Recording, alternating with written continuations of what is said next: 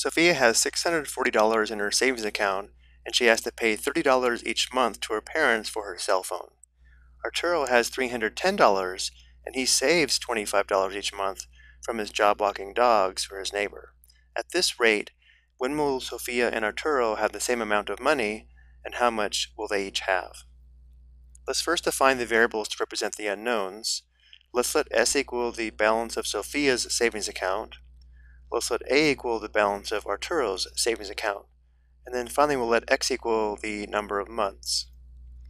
And now we'll write an equation for the balance of Sophia's account as well as Arturo's account. So for Sophia's account, S, the balance, is equal to the starting balance of $640, and then because she's paying her parents $30 each month, and X is the number of months, the balance would be 640 minus 30 times X, or minus 30X. And now for the equation for Arturo's balance, we would have A equals the starting balance of $310, but then he is saving $25 each month from his job, and therefore Arturo's balance would be 310 plus 25X.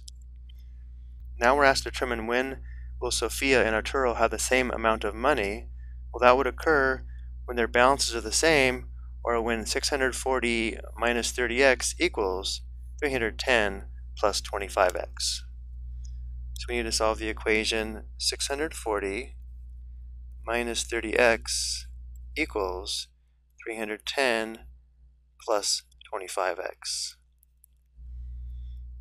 To solve for X, we need the X terms on the same side of the equation. So let's go ahead and subtract 25X on both sides of the equation. Notice how this will move the X terms to the left side, and therefore at the same time let's also subtract 640 on both sides.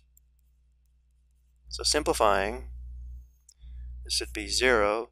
Negative 30X minus 25X is negative 55X. On the right side, we have 310 minus 640, which is negative 330. And 25X minus 25X is 0. So the last step to solve for X is to undo this multiplication by dividing both sides by negative 55.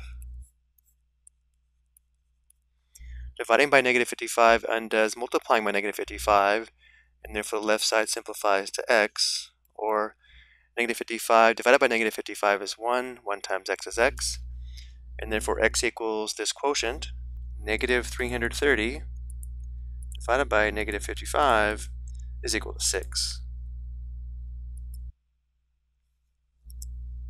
So now we know after 6 months, or in 6 months, the two balances will be the same. To determine the common balance, we need to substitute 6 for X in either equation, because both equations should give us the same balance. Let's go ahead and show that. Substituting 6 for X in the first equation, we have S equals 640 minus 30 times 6, which is equal to 640 minus 180, which equals 460. And let's also make sure we get the same balance for Arturo's savings account. So we'd have A equals 310 plus 25 times 6, which is equal to 310 plus 150, which again is 460. So now we know that in 6 months, they will both have $460. I hope you found this helpful.